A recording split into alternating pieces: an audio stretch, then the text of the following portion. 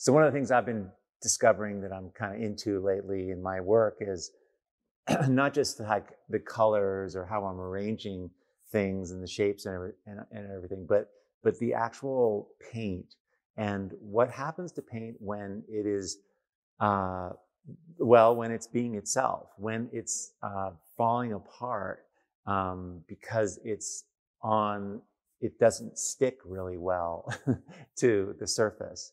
And uh, that's just become really interesting to me. Like there's the subject and whatever you're doing with your work, there's also the materials and how they look and what they're doing. And sometimes when that can become really interesting, when it becomes really interesting.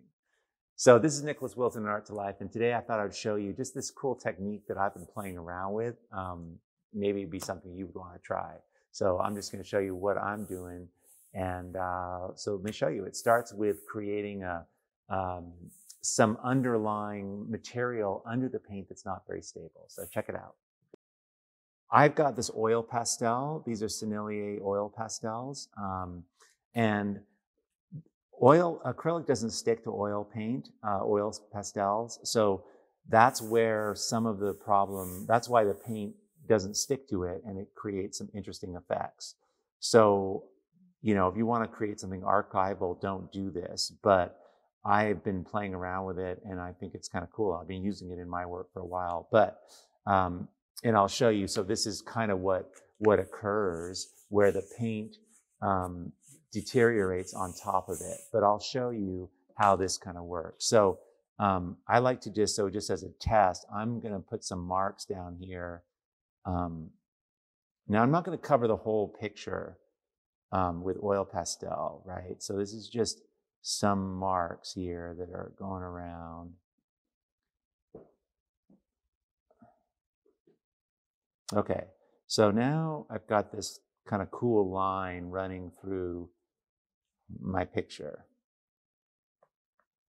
And the oil pastel is only here, and the paint doesn't stick so well to that, but it sticks really well to this. And there's little holes in it where the paint can stick. So let me just show you. So what I first do is I put down, I'm grabbing some acrylic paint and I'm going to coat it, coat the whole thing with acrylic paint.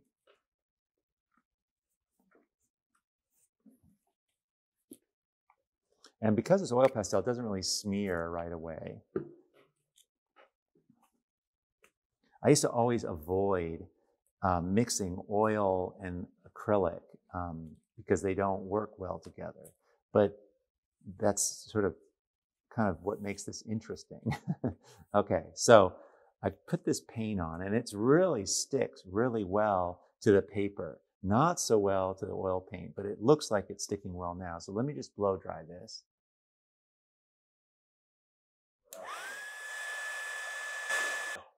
I've dried this and it's pretty dry.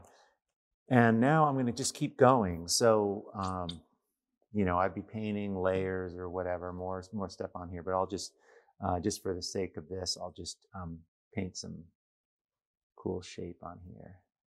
And I like to paint stuff that completely just ignores what I did underneath because that's buried underneath. So I'll just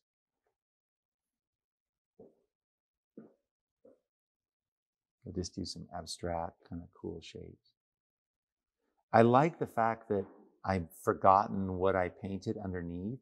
That's half the fun, is like it's going to reemerge once I go back into it. But right now, it just looks like a white piece of paper, and I'm just painting this red shape on it. A lot of times, things that you don't remember are there or you're not aware of, they end up looking kind of cool because it's not so contrived,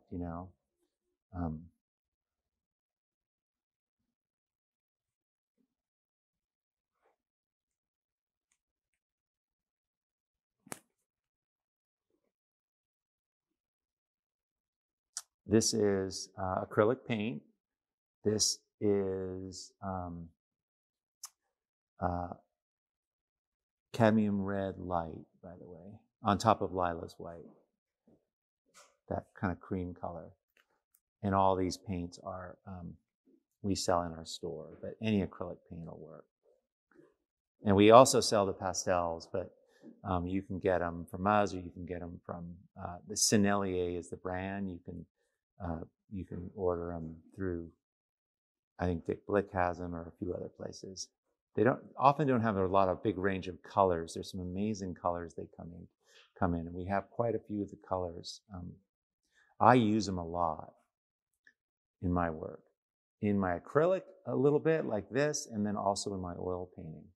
And by the way, the same thing can work in oil painting because when you put them on thick, it's not very stable, and that's what I love about it. So anyway, I'm just doing this kind of weird shape here.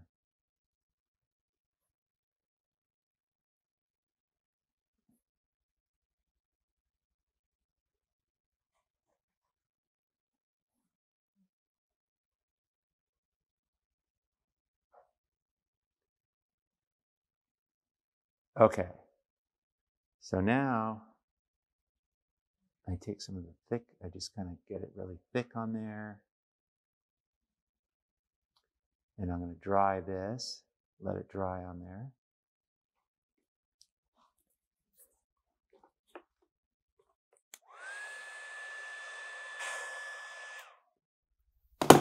Once your paper's heated up, it dries really quick. So I'm just kind of layering up. I'm going to put some yellow on here.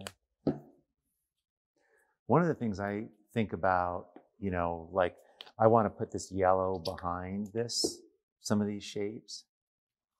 But instead of painting around it all, I don't know if you've found this, but this is what I tend to do. I tend to just paint what I want and then come back in with the red.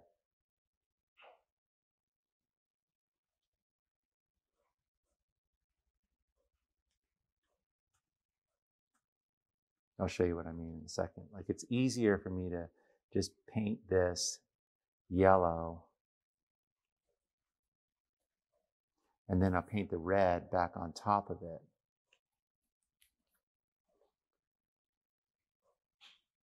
I just feel it's more free, right? Instead of having to paint around saving something. Anytime I feel like I'm saving something, it makes me stiff. So I'm just like drawing right over this thing.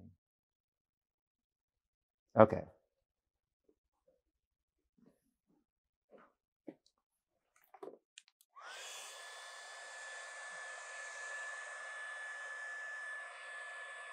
Okay, so you can see this is pretty dry now, but now I'm going back in and I'm just painting this back in. And you can see how much fresher that looks. That wasn't the point of this video, but this idea I think is really cool. Like this is how much fresher it is when you don't have to paint around things. See that? And then sometimes you might want to end up leaving it, but anyway, what's happened is, you get that richness you kind of see through. I'm building up the layering, and it's so clean now. Like there's no way I could have painted this edge like this.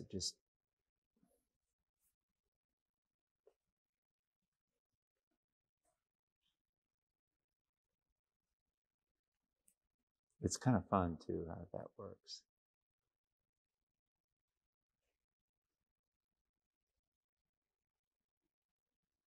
Okay, so that's pretty good. I'm just going to dry this. And of course, you could do more and more and more, but I'm just for this to show you. Let me just dry this.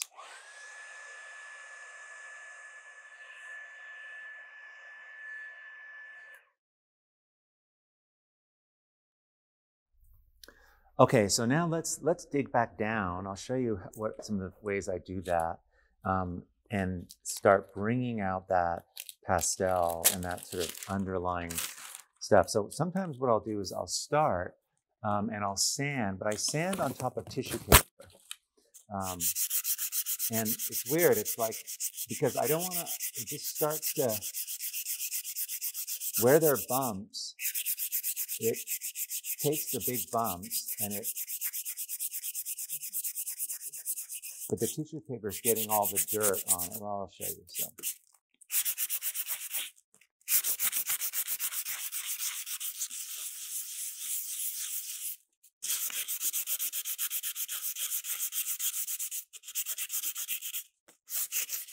Okay. So now, believe it or not, it's been smoothed down a little bit, but there's a couple ways. I like to use a trowel, and let me get a piece of tissue paper here.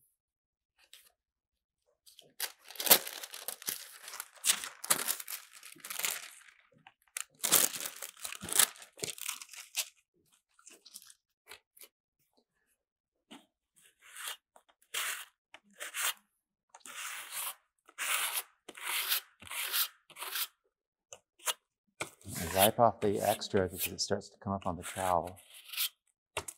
So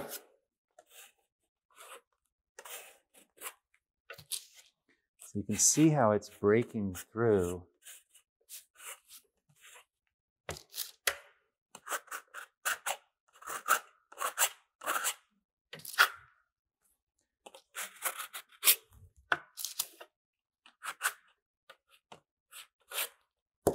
And it's totally random where those marks come through.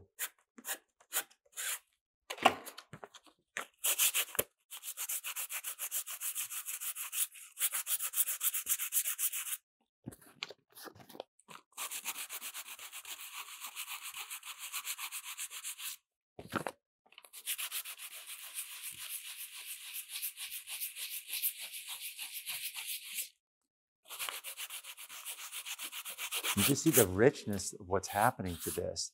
It's also kind of cool to take a pencil. I do a lot of lines in my work, but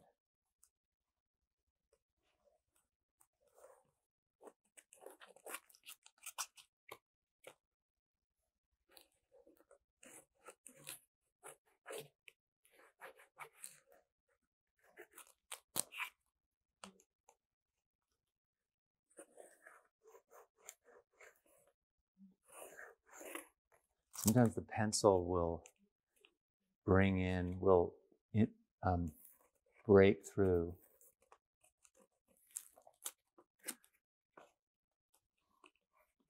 What I love is that you can't control it, and that it just starts getting really interesting.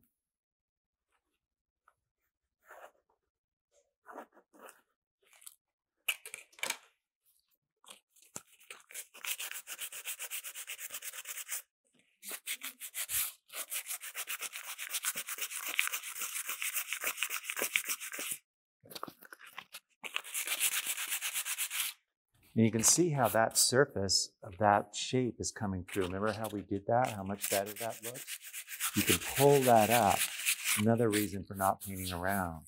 So you can see so much of what I've made here, these really cool marks and what's happening, it's coming back through. What I like to do now when I get it to the stage I like, I take gloss medium and I either use a paper towel or a brush, but I'll just do a nice coating on top of this just to stabilize it.